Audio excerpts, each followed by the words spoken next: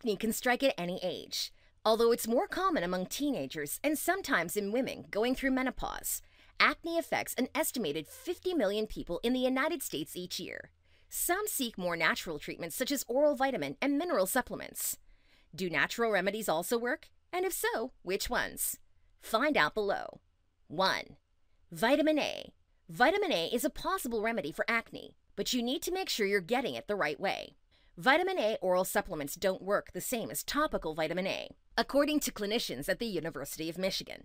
In fact, they caution against the supplement, as it can do more harm than good.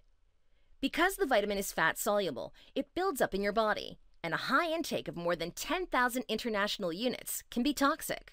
This is especially true during pregnancy, so women who are planning on becoming pregnant should check with their doctors before starting any supplements. But as a topical medication, vitamin A can help with your acne.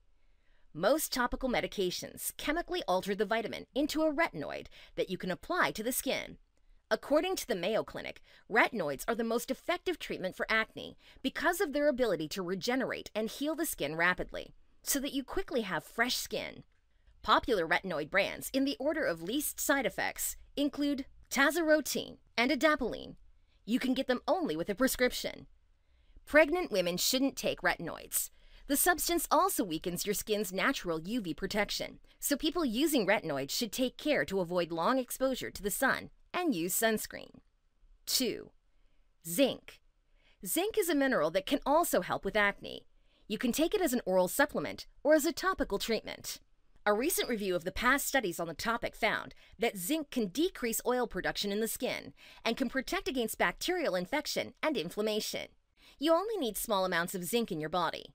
The Office of Dietary Supplements recommends a daily allowance for adults of 8 to 11 milligrams. There is some evidence that a relatively safe dose of 30 milligrams can help treat acne.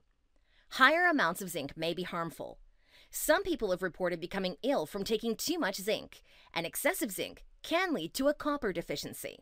Topical solutions that contain zinc can also help with acne. One study found that applying a lotion of 1.2% zinc acetate and 4% erythromycin significantly cleared the skin. Myths and truths. We've talked about how vitamin A and zinc can help your acne, but you've also probably heard of vitamin E as a possible remedy as well. Acne's relationship with vitamin E isn't as well studied as with vitamin A or zinc. However, in a recent study, people with acne were shown to have vitamin E, A, and zinc deficiencies. So it wouldn't hurt to make sure you get your daily recommended intake of the 15 milligrams of vitamin E.